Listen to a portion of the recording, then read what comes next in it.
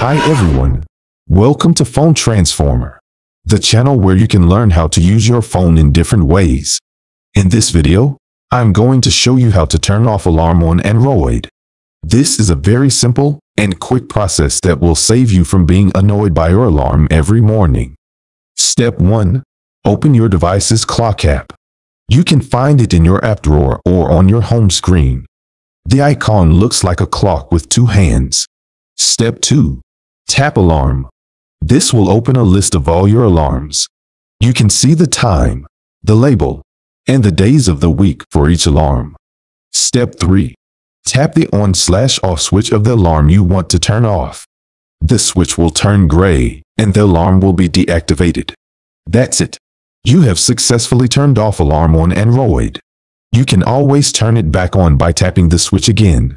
You can also create new alarms by tapping the plus sign at the bottom right corner of the screen. I hope you found this video helpful. Thanks for watching and see you in the next video.